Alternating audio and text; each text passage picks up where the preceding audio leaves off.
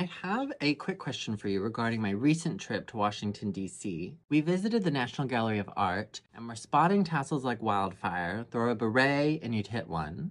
And there were also these skulls, which I assume is like a little mortality post-it note at the bottom of the painting, which I love. My question for you, though, is regarding angels. You know we love a biblically accurate angel, but I saw this new heavenly detail I'd never noticed before.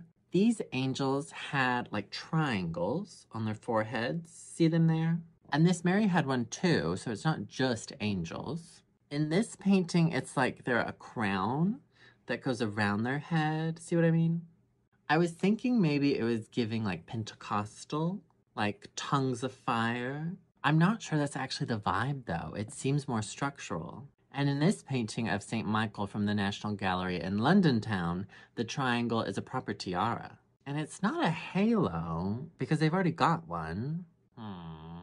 Anyways, this outfit is a slay. Love, love this hat and hairdo.